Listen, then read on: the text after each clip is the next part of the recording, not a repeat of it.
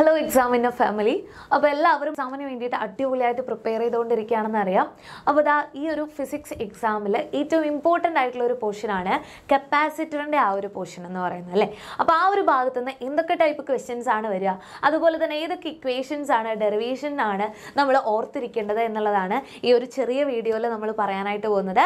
അപ്പോൾ ഈ ഒരു വീഡിയോ അവസാനം വരെ കാണുക, അതുപോലെ തന്നെ മാക്സിമം എല്ലാവർക്കും ഷെയർ ചെയ്ത് കൊടുക്കുക, അടിപൊളിയായിട്ട് പഠിക്കുക. ഓക്കെ, അപ്പോൾ ദാ ഫസ്റ്റ് ക്വസ്റ്റ്യൻ നോക്കിക്കോളൂ. Define capacitance, write its SI unit. അപ്പോൾ എന്താണ് capacitance എന്നുള്ളത് ഡിഫൈൻ ചെയ്യാനായിട്ടാണ് ആദ്യം പഠിക്കേണ്ടത്. Capacitance is the charge stored per unit potential of a capacitor. It measures the ability of the capacitor to store charge. അല്ലേ, capacitor എന്ന് പറയുന്നത് ചാർജ് സ്റ്റോർ ചെയ്യുന്ന ഒരു ഡിവൈസ് ആണ്. അപ്പോൾ അതിന് വേണ്ടിയിട്ടാണ് എന്നുള്ളത് ഓർത്തിരിക്കുക. അതുപോലെ C is equal to Q divided by V ആണല്ലോ. അതുപോലെ തന്നെ അതിൻ്റെ യൂണിറ്റ് എന്ന് പറയുന്നത് എന്താണ്? ഫാരഡ് ആണ് അല്ലേ. ഫാരഡ് ആണ് അതിൻ്റെ SI യൂണിറ്റ് എന്ന് പറയുന്നത്. C is equal to Q by V. അതുപോലെ തന്നെ ഫാരഡ് ആണ് SI യൂണിറ്റ് എന്ന് പറയുന്നത്. Okay, then derive the expression for capacitance of parallel plate capacitor. അപ്പോൾ അതാണ് ഇമ്പോർട്ടൻ്റ് ആയിട്ടുള്ള ഒരു ഡെറിവേഷൻ എന്ന് പറയുന്നത്. അപ്പോൾ capacitance is equal to epsilon 0 A divided by D എന്ന് പറയുന്ന ഈ ഒരു ഫോർമുലയാണ് നമുക്ക് ഡിറൈവ് ചെയ്ത് എടുക്കേണ്ടത്.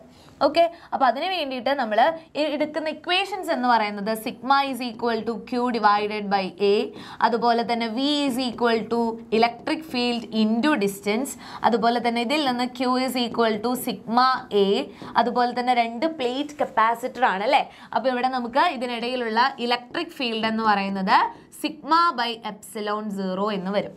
ഓക്കെ, അപ്പോൾ ഈ ഒരു ഇക്വേഷൻസ് ഉപയോഗിച്ചിട്ടാണ് നമ്മൾ ഇത് ഡിറൈവ് ചെയ്തെടുക്കേണ്ടത്. അപ്പോൾ ഇത് ഇമ്പോർട്ടൻ്റ് ആയിട്ട് ഓർത്തിരിക്കുക. C is equal to epsilon 0 A divided by D എന്ന് പറയുന്നത്. A എന്ന് പറയുന്നത് ഏരിയ ആണ്, D എന്ന് പറയുന്നത് അതിൻ്റെ ഇടയിലുള്ള ഒരു ഡിസ്റ്റൻസിനെയാണ് നമ്മൾ D എന്ന് പറയുന്നത്. അതുപോലെ എപ്സിലോൺ 0 എന്ന് പറയുന്നത് 8.85 ഇൻറ്റു 10⁻⁻12 ആണ് എന്നുള്ള കാര്യവും ഓർത്തിരിക്കുക. ഓക്കെ, അപ്പോൾ ഈ ഒരു ഡെറിവേഷൻ ഇമ്പോർട്ടൻ്റ് ആയിട്ട് പഠിക്കുക, അതുപോലെ തന്നെ ഈ ഇക്വേഷനും ഇമ്പോർട്ടൻ്റ് ആയിട്ട് ഓർത്തിരിക്കുക. ഓക്കെ, അങ്ങനെയാണെങ്കിൽ ഇത് അതിനെ ബേസ് ചെയ്തിട്ടുള്ള ഒരു ക്വസ്റ്റ്യൻ ആണ്. അപ്പോൾ നമുക്ക് D തന്നിട്ടുണ്ട്, അതുപോലെ തന്നെ എന്ത് തന്നിട്ടുണ്ട്? ഏരിയ തന്നിട്ടുണ്ട്. ജസ്റ്റ് എന്ത് ചെയ്യുക? സബ്സ്റ്റിറ്റ്യൂട്ട് ചെയ്യുക. C is equal to epsilon 0 A divided by D. അപ്പോൾ A നമുക്ക് തന്നിട്ടുണ്ട്, അതുപോലെ തന്നെ Dയും തന്നിട്ടുണ്ട്. എപ്സിലോൺ 0ൻ്റെ വാല്യൂ എന്താണ്? 8.85 ഇൻറ്റു 10⁻⁻12. അത് സബ്സ്റ്റിറ്റ്യൂട്ട് ചെയ്ത് കഴിഞ്ഞാൽ നമുക്ക് എന്ത് കിട്ടും? C എന്ന് പറയുന്നത് ഒരു വാല്യൂ കിട്ടും. ഫാരഡ് ആയിരിക്കും അതിൻ്റെ യൂണിറ്റ് എന്ന് പറയുന്നത്. അപ്പോൾ ജസ്റ്റ് ഒന്ന് ഓർത്തിരിക്കുക. അതുപോലെ തന്നെ if this capacitor is connected to 100 volt supply, what would be the charge on each plate? അപ്പോൾ ചാർജ് കണ്ടുപിടിക്കാനായിട്ട് നമുക്കറിയാം C is equal to Q divided by V ആണ്. അങ്ങനെയാണെങ്കിൽ Q ഈസ് ഈക്വൽ ടു എന്ത് വരും? C ഇൻറ്റു V ആയിരിക്കും. Okay, അപ്പോൾ ഈ ഇക്വേഷൻ യൂസ് ചെയ്ത് എന്ത് കണ്ടുപിടിക്കാം? നമുക്ക് Q കണ്ടുപിടിക്കാം. അപ്പോൾ ഓർത്തിരിക്കേണ്ട ഇക്വേഷൻസ് ആണ് നമ്മൾ ഈ ഒരു വീഡിയോയിൽ പറയുന്നത്. നിങ്ങൾ ഈ ഒരു പ്രോബ്ലംസ് ഒക്കെ എന്ത് ചെയ്യുക? വർക്കൗട്ട് ചെയ്ത് നോക്കാം. ഓക്കെ, അതുപോലെ തന്നെ അത് വെച്ചിട്ട് തന്നെ നമുക്ക് ചെയ്യാൻ പറ്റുന്ന മറ്റൊരു ക്വസ്റ്റ്യൻ ആണ് area of plates is doubled. Area കൂടിക്കഴിഞ്ഞാൽ, ഡബിൾ ആയി കഴിഞ്ഞാൽ എന്താണ് കപ്പാസിറ്റൻസിന് സംഭവിക്കുക? അതായത് C is equal to epsilon 0 A divided by Dയിൽ A double ആയി കഴിഞ്ഞാൽ സിയും എന്താവും? ഡബിൾ ആവും, കാരണം ഡയറക്ട്ലി പ്രൊപ്പോർഷണൽ ആണ്. അതുപോലെ തന്നെ distance between plates is double. അതായത് D ഡബിൾ ആയി കഴിഞ്ഞു കഴിഞ്ഞാൽ സിക്ക് എന്ത് സംഭവിക്കും? അത് ഹാഫ് ആയിട്ട് റെഡ്യൂസ് ചെയ്യും അല്ലേ. അതുപോലെ തന്നെ ഡിസ്റ്റൻസ് ബിറ്റ്വീൻ പ്ലേറ്റ്സ് ഹാഫ് ആയാലോ? അതായത് D എന്ന് പറയുന്നത് D/2 ആയി കഴിഞ്ഞാൽ C എന്ത് ചെയ്യും? ഡബിൾ ആവും. ഓക്കെ, ആ ഒരു കാര്യങ്ങൾ നമുക്ക് ഈ ഒരു ഇക്വേഷൻ വെച്ച് തന്നെ എന്ത് ചെയ്യാം? എക്സ്പ്ലെയിൻ ചെയ്യാനായിട്ട് പറ്റും. അപ്പോൾ കപ്പാസിറ്ററിൻ്റെ ഭാഗത്തു നിന്ന് വരുന്ന മറ്റൊരു ഇമ്പോർട്ടൻ്റ് ആയിട്ടുള്ള ക്വസ്റ്റ്യൻ ആണ് അത്. അതുപോലെ തന്നെ when a dielectric of K is equal to 2 is placed between the plates of a capacitor, its capacity എന്താണ് സംഭവിക്കുക എന്നുള്ളതാണ്. അതായത് ഡൈലക്ട്രിക് നമ്മൾ പ്ലേസ് ചെയ്ത് കഴിഞ്ഞാൽ നമുക്കറിയാം കപ്പാസിറ്റൻസ് എന്ത് ചെയ്യും? ഇൻക്രീസ് ആണ് ചെയ്യുക. കാരണം Kയുടെ വാല്യൂ എന്ന് പറയുന്നത് ഗ്രേറ്റർ ദാൻ 1 ആയിരിക്കും. ഓക്കെ, അതുകൊണ്ട് K വെച്ച് കഴിഞ്ഞാൽ എന്തായിരിക്കും സംഭവിക്കുക?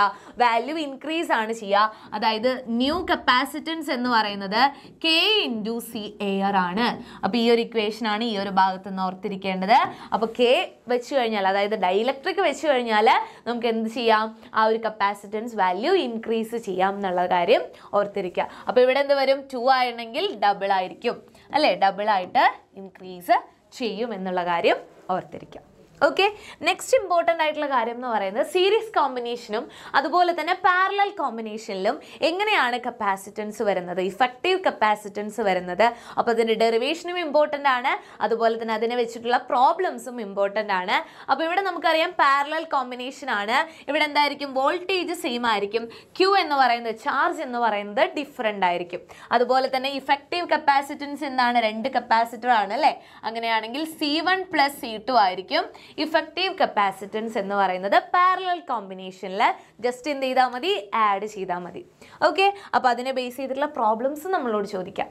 അതുപോലെ തന്നെ സി ഇഫക്റ്റീവ് ഏതിലാണ്, സീരീസ് കോമ്പിനേഷൻ ആണെങ്കിൽ ഇവിടെ നമുക്കറിയാം വോൾട്ടേജ് എന്ന് പറയുന്നത് ഡിഫറെൻ്റ് ആണ്, V1 ഉം V2 ആണ്, പക്ഷെ ചാർജ് എന്താണ്, സെയിം ആയിരിക്കും. അപ്പോൾ ഡിഫറെൻ്റ് ഉള്ള ആൾക്കാരെ വെച്ചിട്ടാണ് നമ്മൾ ഡെറിവേഷൻ സ്റ്റാർട്ട് ചെയ്യുക. അപ്പോൾ ഡെറിവേഷനൊക്കെ നമ്മൾ പഠിച്ചിട്ടുണ്ട്, അപ്പോൾ അത് ഒന്നും കൂടെ റിവൈസ് ചെയ്ത് നോക്കുക. അതുപോലെ തന്നെ സി ഇഫക്റ്റീവ് എന്ന് പറയുന്നത് എന്തായിരിക്കും വരിക, 1/C ഇഫക്റ്റീവ് എന്ന് പറയുന്നത് 1/C1 + 1/C2 എന്ന് വരും. അതായത് C1 + C2 divided by C1 C2 ആണ് 1/C ഇഫക്റ്റീവ് എന്ന് പറയുന്നത്. 2 കപ്പാസിറ്റർ ആണ് ഉള്ളതെങ്കിൽ അങ്ങനെയാണെങ്കിൽ സി ഇഫക്റ്റീവ് എന്തായിരിക്കും വരിക, C1 C2 divided by C1 + C2.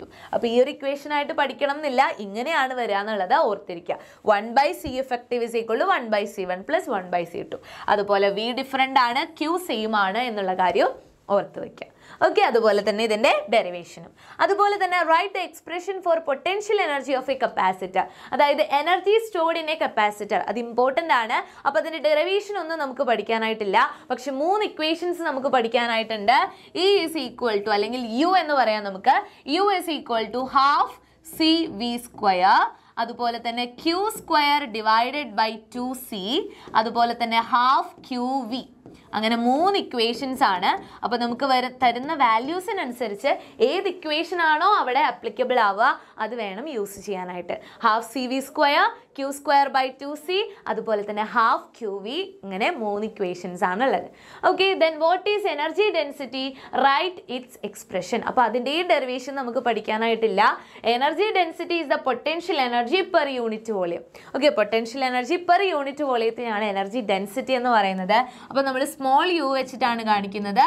½ ε0 E² എന്നതാണ് അതിൻ്റെ ഫോർമുല എന്ന് പറയുന്നത്. അപ്പോൾ ഈ ഒരു ഇക്വേഷനും മക്കൾ എന്ത് ചെയ്യുക, അടിപൊളിയായിട്ട് പഠിക്കുക. അപ്പോൾ ഇത്രയും കാര്യങ്ങളാണ് നമ്മുടെ കപ്പാസിറ്റർ എന്ന് പറയുന്ന ഭാഗത്തു നിന്ന് വരാനായിട്ട് ചാൻസ് ഉള്ളത്. അതുപോലെ തന്നെ പ്രോബ്ലംസിൽ നമുക്ക് ആവശ്യമുള്ള ഒരു കാര്യമാണ് ഈ ഒരു കൺവേർഷൻ എന്ന് പറയുന്നത്. അപ്പോൾ 1 മൈക്രോഫാരഡ് എന്ന് പറയുന്നത് എത്രയാണ്, 10⁻⁻⁻⁻⁶ ഫാരഡ് ആണ്. 1 മൈക്രോഫാരഡ് എന്ന് പറയുന്നത് 10⁻⁻⁶ ഫാരഡ് ആണ്. 1 നാനോ ഫാരഡ് എന്ന് പറയുന്നതോ 10⁻⁻⁹ ഫാരഡ് ആണ്. 1 പീക്കോ ഫാരഡ് എന്ന് പറയുന്നത് 10⁻⁻12 ഫാരഡ് ആണ്. അപ്പോൾ പ്രോബ്ലംസ് ഒക്കെ ചെയ്യുമ്പോൾ കറക്റ്റായിട്ട് നോക്കുക, എന്താണ് യൂണിറ്റ് തന്നിരിക്കുന്നത്, ഫാരഡിലാണോ എന്നുള്ളത് ചെക്ക് ചെയ്ത് നോക്കുക. മാക്സിമം എന്തിലേക്ക് ആക്കാനായിട്ട് നോക്കുക, ഫാരഡിലേക്ക് കൺവേർട്ട് ചെയ്യാനായിട്ട് നോക്കുക. അപ്പോൾ ഇത്രയും കാര്യങ്ങൾ പഠിച്ചു കഴിഞ്ഞാൽ നമ്മുടെ കപ്പാസിറ്റർ എന്ന് പറയുന്ന വളരെ ഇമ്പോർട്ടൻ്റ് ആയിട്ടുള്ള +2 മോഡൽ എക്സാമിന് വരാൻ ചാൻസ് ഉള്ള വളരെ ഇമ്പോർട്ടൻ്റ് ആയിട്ടുള്ള ആ ഒരു പോർഷനിലെ ക്വസ്റ്റ്യൻസും അതുപോലെ തന്നെ ഡെറിവേഷൻസും ആണ് നമ്മൾ പറഞ്ഞത്. അപ്പോൾ അടിപൊളിയായിട്ട് പഠിക്കുക. അതുപോലെ തന്നെ മാക്സിമം ഫ്രണ്ട്സിലേക്ക് ഷെയർ ചെയ്യുക, ലൈക്ക് ചെയ്യുക. Okay, thank you.